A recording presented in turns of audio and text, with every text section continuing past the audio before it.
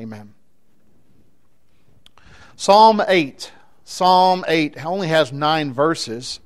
And we've looked at this before as we looked at the theme of creation in the Psalms. But we're going to see some of the passages that deal with Jesus Christ.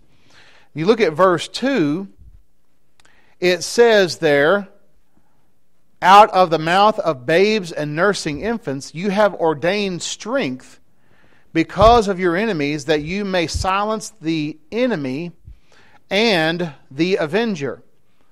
And so we see here a passage of Scripture that Jesus alludes to in Matthew chapter 21. You want to hold your place here and turn to Matthew chapter 21, when Jesus, on the last week of his life, was entering into Jerusalem. When they were going in, as he was riding on a donkey, they were crying out, Matthew chapter 21, verse 9, the multitude went before, and those who followed cried out, Hosanna to the Son of David, blessed is he who comes in the name of the Lord, Hosanna in the highest. And verse 10 says, and when they had come into Jerusalem, all the city was moved, saying, who is this? So the multitude said, this is Jesus the prophet from Nazareth of Galilee. And you look down further, it says, but, verse 15, the chief priests and the scribes saw the wonderful things that he did, and the children crying out in the temple and saying, Hosanna to the Son of David. They were indignant. That means they were angry. And said to him, do you hear what these are saying? And Jesus said, yes. Have you never read, out of the mouth of babes and nursing infants, you have perfected praise? And he's going back to Psalm 8 and verse 2. So the concept of the praise that's coming from these babes and nursing infants, these children that are worshiping, they're innocent, they're worshiping Christ, they're welcoming Christ, they're open to Christ's teaching, is something that's found there in Psalm 8 and verse 2. And the chief priests and the scribes who were against Christ didn't like what was being said, but he says, have you never read? And he quotes from Psalm 8 and verse 2 about the mouth of babes and nursing infants perfecting praise. Now, back to Psalm 8. You see here something that directly has to do with Jesus becoming human. We know Jesus was divine. We know that Psalm 2 we saw when we studied it last time we had a class on the Psalms. In Psalm 2, Jesus is the Son of God. He's referred to as being divine. But he also became man. He became human without giving up his deity. He took on humanity without giving up his deity. And Psalm 8 is going to talk about that. As David is talking about the creation of man, he says in verse 4, what is man that you are mindful of him? And the Son of Man that you visit him? You have made him a little lower than the angels, and you have crowned him with glory and honor. Now this is talking about the creation of man here, as you consider man being a special creation. I mean, the whole world was created for man to exist in. That's why this world was created, so that Adam and Eve could exist in it, and we ourselves as their descendants. But it has a special reference to Jesus. Look at Hebrews chapter 2. Hebrews chapter 2. In the book of Hebrews, we find, chapter 2, the Hebrews writer is going to talk about the humanity of Christ. After, in chapter 1, he talked about the deity of Christ. There's a lot of quotes from the Psalms in the Hebrew writing. And in Hebrews chapter 2, it says in verse 5, he has not put the world to come of which we speak in subjection to angels, but one testified in a certain place, saying, what is man that you are mindful of him, or the Son of Man that you take care of him? This is Psalm 8, verses 4 through 6. You have made him a little lower than the angels. You have crowned him with glory and honor. You have set him over the works of your hands and have put all things in subjection under his feet. So he's taking this quotation about the creation of humanity, and he's saying it has an application to Jesus. Now let's look at the explanation further in verse 8. Hebrews 2 and verse 8. For in that he put all in subjection under him, he left nothing that is not put under him. But now we do not yet see all things put under him. Talking about humanity in general. There's one enemy that's yet to be destroyed. What's the Bible say that is? Death. 1 Corinthians chapter 15, the last enemy to be destroyed when Jesus returns and there's the resurrection of all the dead, that last enemy to be destroyed is death.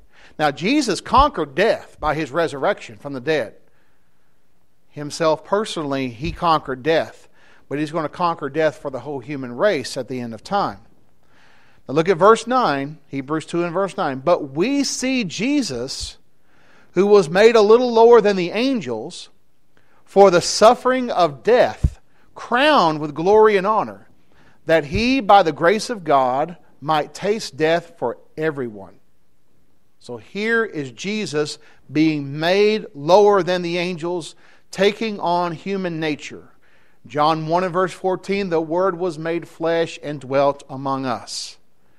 So he came in the nature of being human so that he might suffer and die. Philippians chapter 2 talks about that he humbled himself to the point of death, even the death of the cross. So there's many other passages that talk about this. Sometimes the word is used to describe it as incarnation. That means in the flesh. God was incarnate among us, in the flesh among us. The virgin birth shows that he was God in the flesh. His miracles prove that he was God in the flesh, and his resurrection certainly did. So we see Jesus, who was made a little lower than the angels for the suffering of death. He had to be made in this nature so he could die. Crowned with glory and honor, that he, by the grace of God, might taste death for everyone.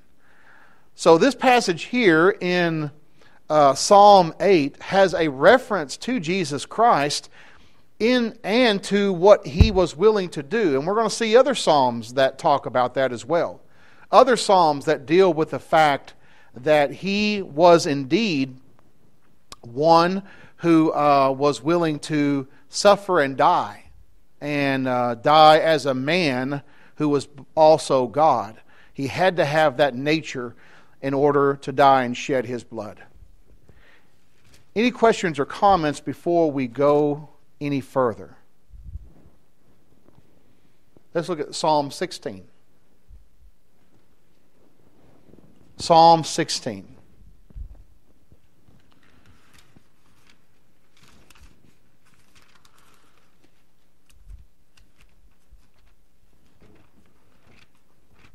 Psalm 16 is a psalm of David here.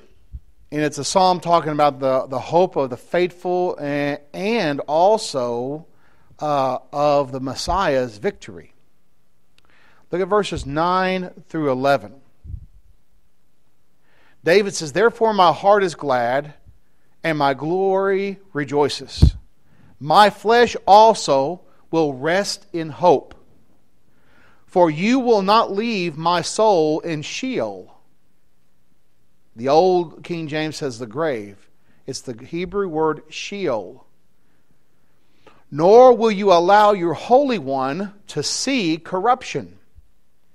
You will show me the path of life. In your presence is the fullness of joy, and at your right hand are pleasures forevermore." So here we have something that has to do with someone dying, but they're not left in that condition of death. Well, we come into the New Testament, we see exactly how this is fulfilled in Jesus Christ. Turn to the book of Acts, Acts chapter 2. the day the church began.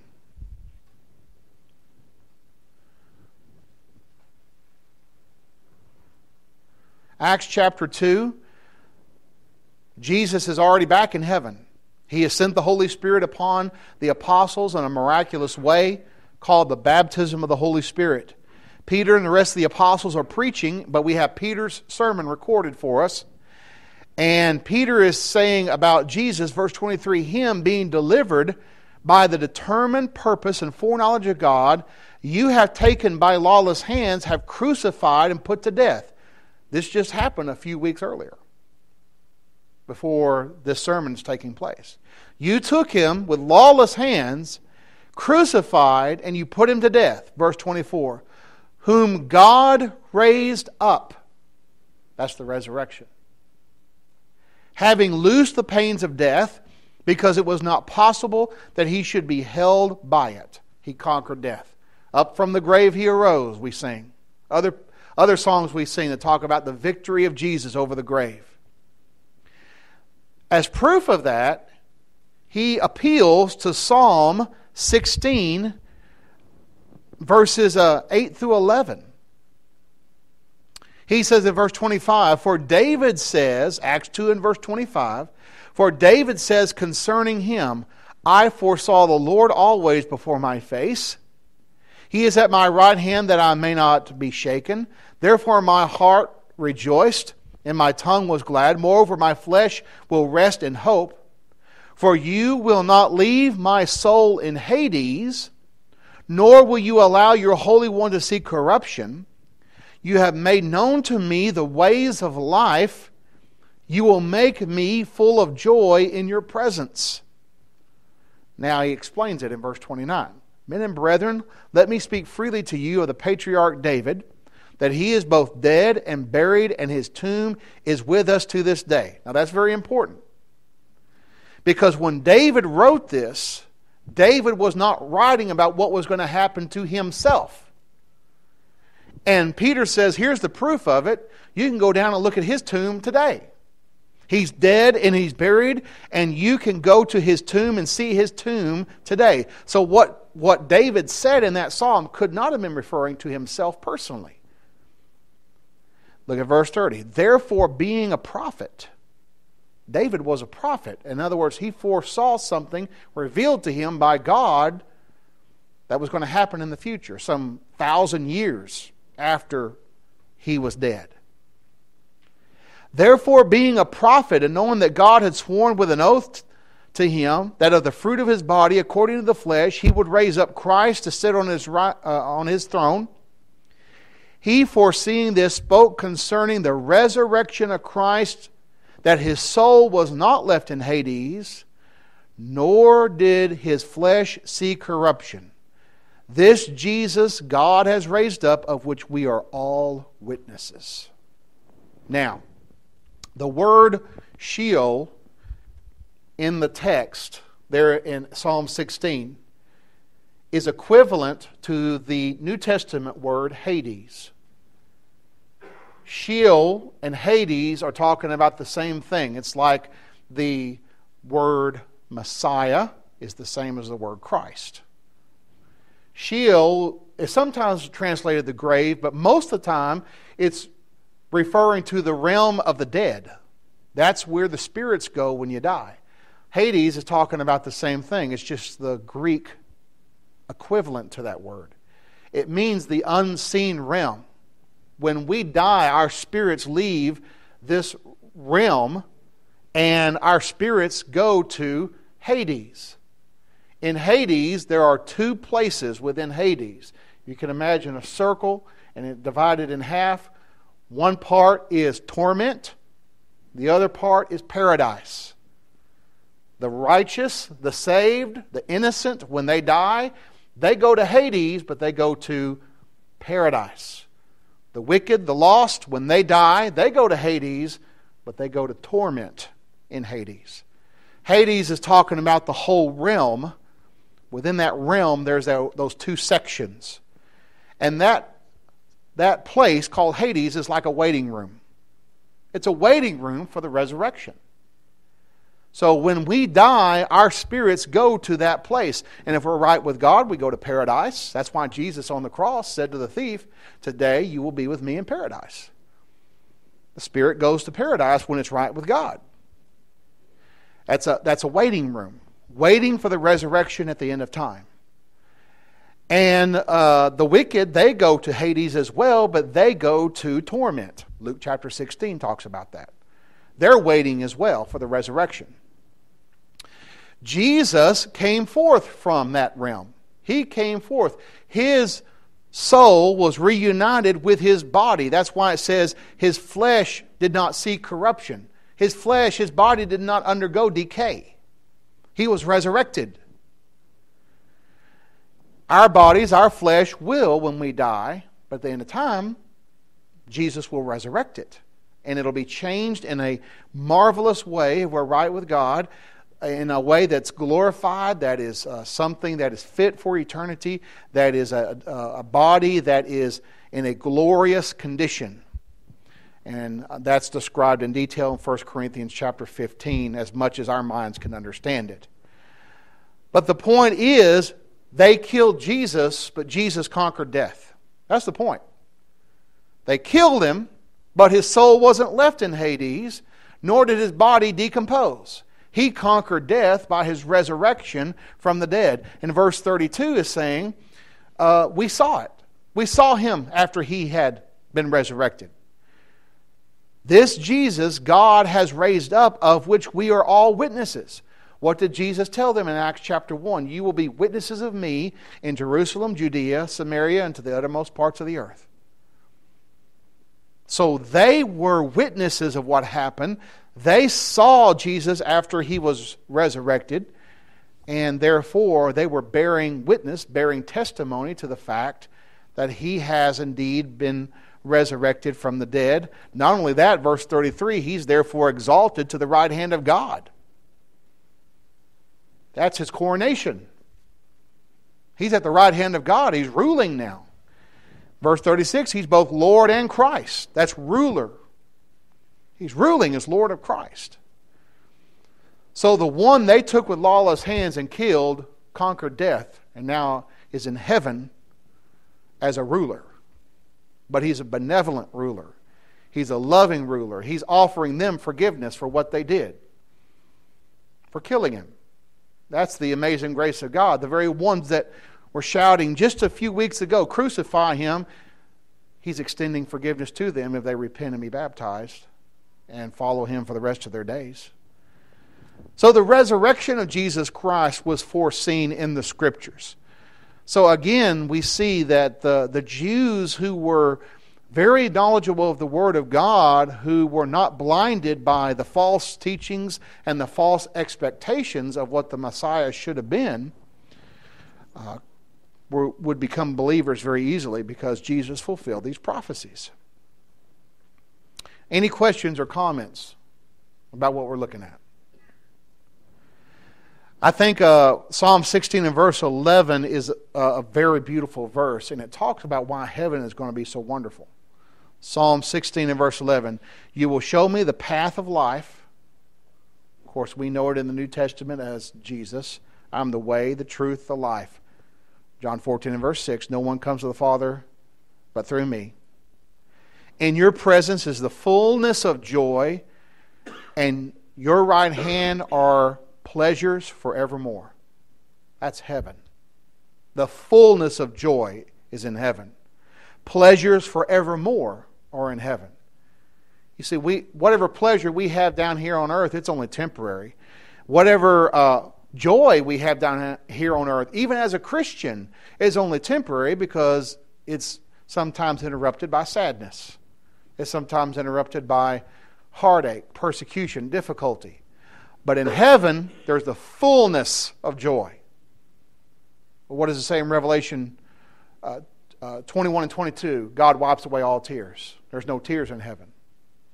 There's no sadness. There's no sorrow. There's nothing but the fullness of joy and pleasures forevermore. And if we can get people to realize the pleasures of heaven, and how that is something that is much greater than any amount of pleasure of sin here upon the earth, then they will take seriously their soul's condition. Because in heaven it never stops.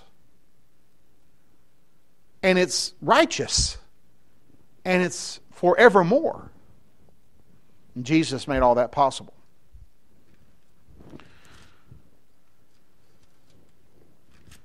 Psalm 22.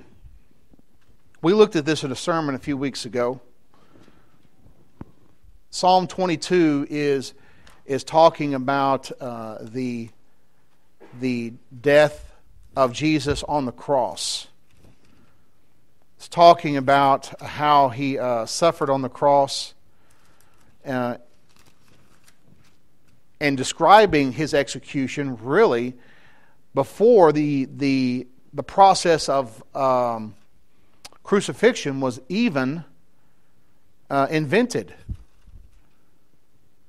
So we see here that David, again, writing this, he's writing by the inspiration of God because he's going to talk about how the Messiah would die, the circumstances surrounding his death, the means by which he died.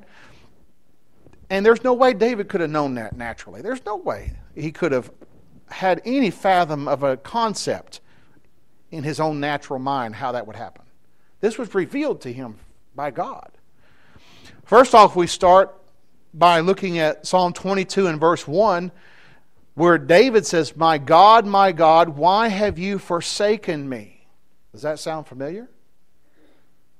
Isn't that exactly what Jesus said on the cross? My God, why have you forsaken me? Why are you so far from helping me? And your words of my groanings. Oh my God, I cry in the daytime, but you did not hear, and in the night season, and am not silent. I am not silent. So we see here David the psalmist is crying out to God, why have you forsaken me? But we know that Jesus was actually crying this out in his pain and suffering on the cross. Look at Matthew chapter 27, and I think it may be recorded in each one of the gospel accounts, but Matthew chapter 27 and verse 46, verse 45 and 46, I don't believe it's a coincidence that when he was on the cross, when the darkness fell over all the land, he cried out like this. I think there's a correlation there. Verse 45, now from the 6th hour until the 9th hour, that would have been from noon to 3, there was darkness over all the land. This was a supernatural darkness. It didn't just get cloudy, it got dark. Verse 46, and about the 9th hour, this would have been about 3, by the way, the same time the priest would have been sacrificing in the temple the lambs. I don't think that's a coincidence either. About the 9th hour, Jesus cried out with a loud voice, Eli, Eli, lama sabachthani, that is my God, why have you forsaken me? And they thought he was calling for Elijah. Now, the concept of Jesus being forsaken is something that we have to understand the full import of this. One author said this, no man can fathom all that this outcry must have meant in the personal experience of Christ, for no mortal ever suffered as he suffered. No person ever suffered as Christ suffered. Because he was not only suffering physically, he was bearing what? Sins of the world. The sins of the world. All of my sins, all of your sins. I mean, if it was my sins, that would be bad enough. But he had your sins he was bearing.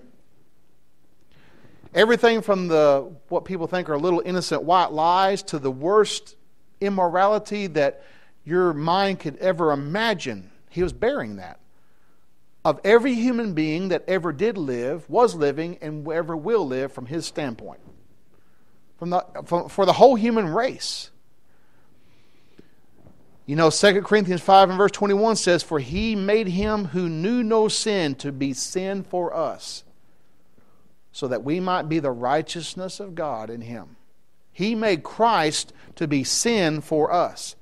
And I believe because the Bible teaches that sin separates from God, us from God, Isaiah 59, 1 and 2, that Jesus on the cross, when he was bearing all of that, was separated from the Father. And I believe that was a spiritual death that he was undergoing. So he died on the cross, I believe, in two manners. Spiritually, separated from the Father, and then physically, he died. And I believe that darkness over the Lamb was indicating that. I believe that was a visible manifestation of the horror of what was going on. The terribleness of what was happening on the cross. And so Jesus was separated from the Father. Isaiah 53 talks about how he would bear the sins. He would be the sin bearer. And so Jesus, bearing the sins, was separated from the Father. And here you have God the Son on the earth, pure, innocent, who had never sinned, never did anything wrong, bearing all the brunt of the sin of humanity, of all the human race. No one ever suffered like him. I mean, that's hard to get your mind around. Hard for me to get my mind around. So you have Jesus being separated on the cross. Now look down further in Psalm 22. Yes. Okay. Verse 46 is not? Okay. I didn't know. I didn't look that up, but good. I'm glad. Yeah. So it's only in Matthew's account.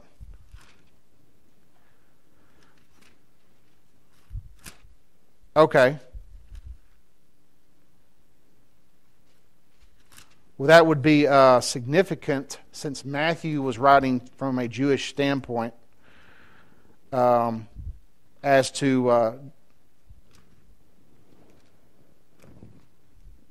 it's in Mark's account. Okay, yeah, Matthew and Mark have it. So scratch that previous observation that I was about to make.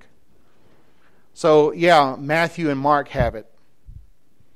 The other accounts don't. So you put all the accounts together, you have a full understanding of what went on. Each account, Matthew, Mark, Luke, and John, are looking at Jesus from a different perspective. And that's why one will mention something the other hasn't. And so those different perspectives, you put them all together, you get the fullness of what happened there. Now back to Psalm 22. Look at verse 12. Now this is talking about the circumstances and the means by which Jesus died. It says, "Many bulls have surrounded me, strong bulls of Bashan have encircled me. They gape at me with their mouths like a raging and roaring lion. I am poured out like water, and all of my bones are out of joint. My heart is like wax. It has melted within me. My strength is dried up like a potsherd, and my tongue clings to my jaws. You have brought me to the dust of death." Verse 16. "For dogs have surrounded me, the congregation of the wicked has enclosed me. They pierced my hands and my feet." That's crucifixion. At this time when David wrote this, crucifixion had not even been invented yet. It had not been invented. And I believe it may have been the Persians, if I have my history right, that invented it. But it was the Romans who perfected it. And crucifixion was the means by which you tortured someone to death, basically. And someone being crucified could last on the cross for several days, and they would die from various causes. Just a combination of those causes would bring about a person's death. And so the way of killing someone was you crucify them on the cross and let the elements really kill them, and blood loss and all the other things. So this shows us the manner in which Jesus died. How he died on the cross and the circumstances around it. Was Jesus on the cross surrounded by enemies? Yes. Back to Matthew chapter 27. Matthew chapter 27, when they crucified him. Verse 38. Matthew 27 and verse 38. Then 2 robbers were crucified with him, the one on his right, another on the left. And those who passed by blasphemed him, wagging their heads, saying, "You who destroy the temple and build it in 3 days, save yourself. If you are the Son of God, come down from the cross." So that's fulfilling what you find there in Psalm 22. Bulls have surrounded me. They gape at me with their mouths. They're speaking all these words against me. So they're taunting him while he's suffering on the cross. Likewise, verse 41 in Matthew chapter 27, the chief priest also mocking with the scribes said, "He saved others, himself he cannot save. If he is the King of Israel, let him now come down from the cross and we will believe. He trusted in God. Let him deliver him now if he will have him. For he said, I am the Son of God." Even the robbers who were crucified with him reviled him with the same thing. Now we know one of them had a change of heart. Luke records that. But at first, he was getting it from all sides, have encircled me. His enemies had encircled him. Not only the ones that were executing him, giving him a hard time while he's on the cross, the 2 who were being executed with him were speaking against him until one of them had a change of heart. Remember, he was on the cross for 6 hours. It wasn't just a 20-minute ordeal. It was 6 hours that he was on the cross. So a lot of time passed. And so that one thief had a change of heart concerning what was about to take place with him dying. And so you see the circumstances around his death. Those who were speaking against him were there.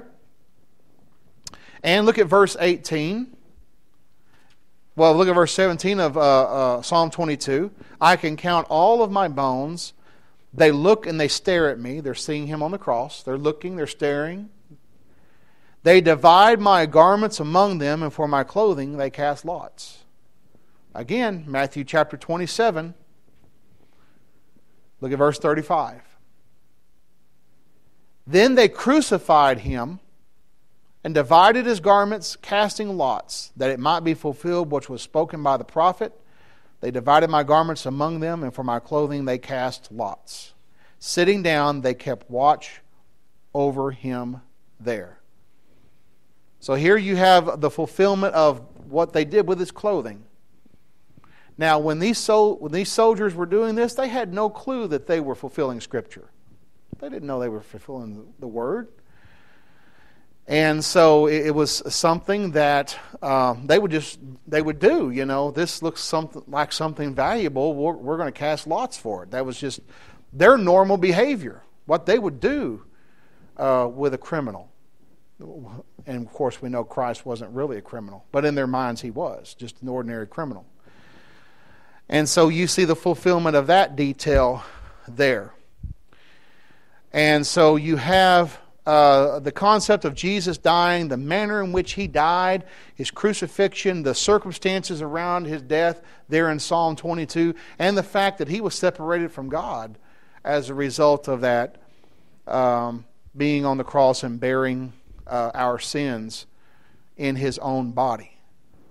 So as we read this helps me grow an appreciation for what Jesus did and the scheme of redemption that God put in place, and the fact that he could use men's cruelty to bring about salvation. That's genius.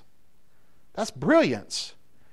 He used man's rebellion and cruelty and wickedness and said, I'm going to use that to bring about man's salvation. I mean, that is just amazing to me. That emphasizes the amazing grace of God probably more than anything. Now, Let's look at Psalm 23. This is probably the most well-known Psalms in the whole Bible. Probably next to John 3 in verse 16, it is probably the most well-known passage in the Bible. The Lord is my shepherd. And oftentimes people don't think of it in the terms of a messianic psalm or a psalm pertaining to the Messiah.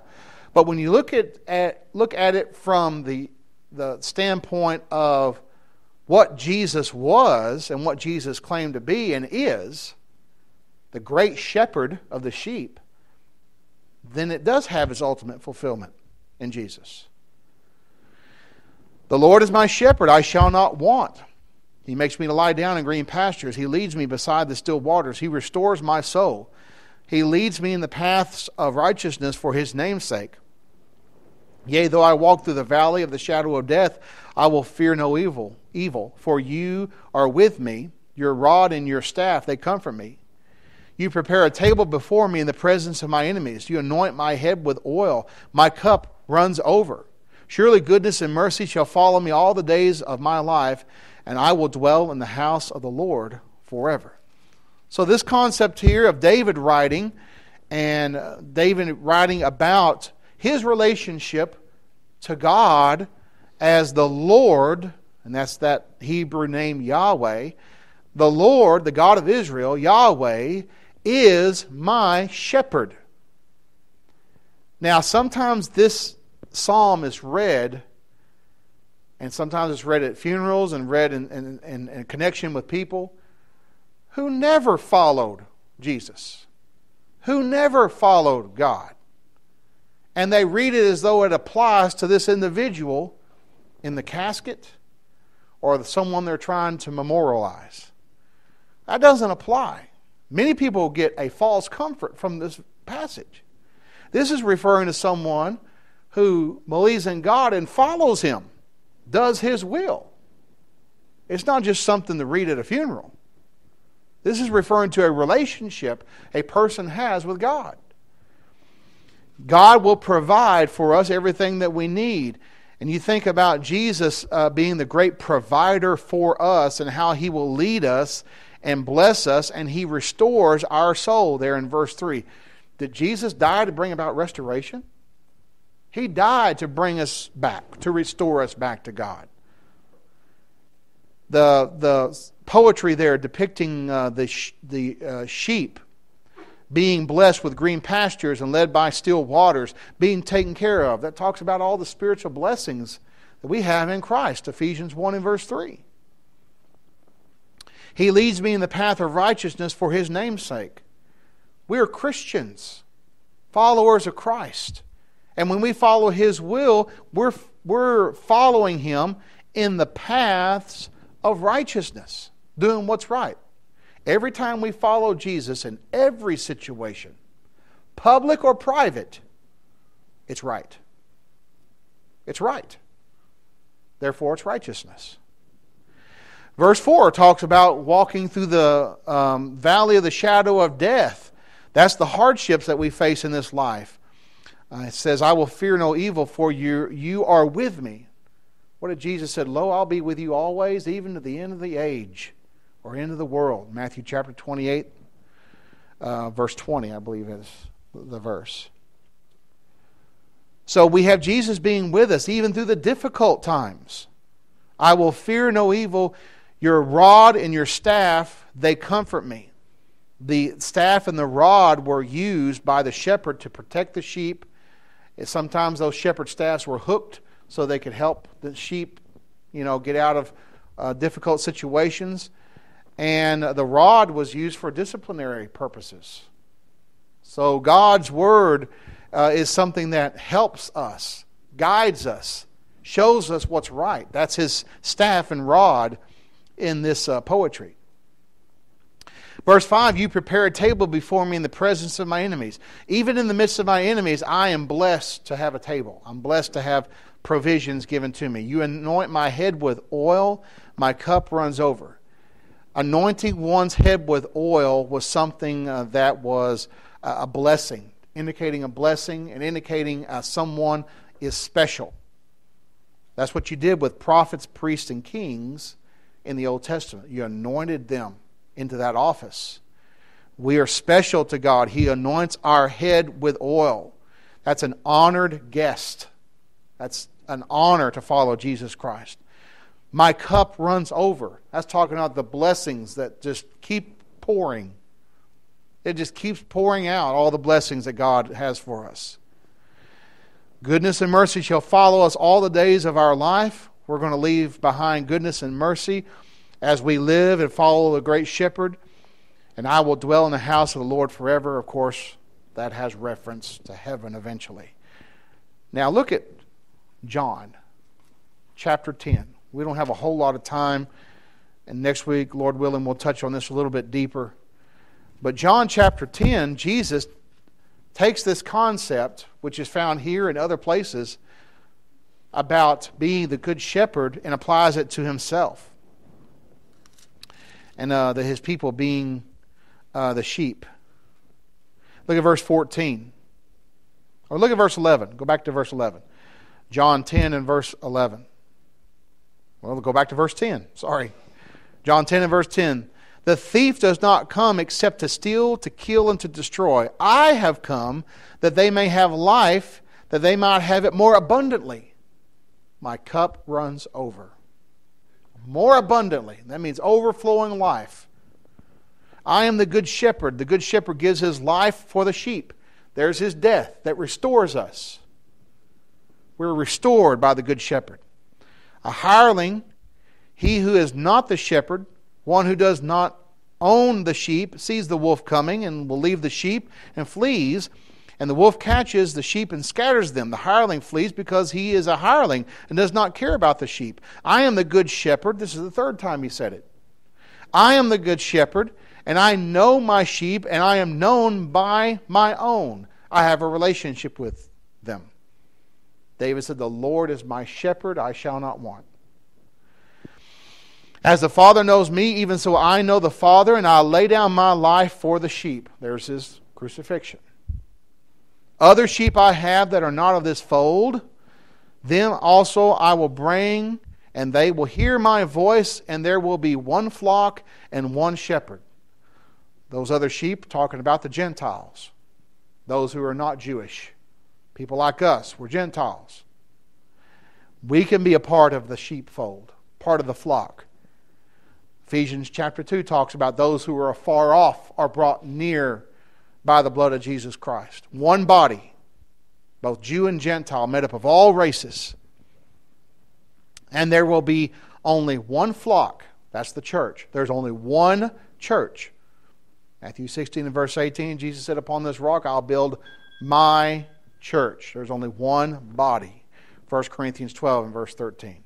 And one shepherd, one ultimate leader over the church. He's not at the Vatican. He is in heaven. The one shepherd of the sheep. Now there's many more things to say about that a little bit later on in chapter 10. But this is the relationship that we have because Jesus ultimately fulfills the concept that's found there in Psalm 23. He is the Lord that is our shepherd, blesses us, restores our soul, and if we follow Him, He will bless us. Even when we go through the hard times, He will bless us, and if we are faithful to Him, we will dwell in the house of the Lord forever, where there's pleasures forevermore. That's heaven. But you see, we got to follow. That's obedience. That's obedient faith. We will take up our study next week as we study more concerning Jesus in the Psalms.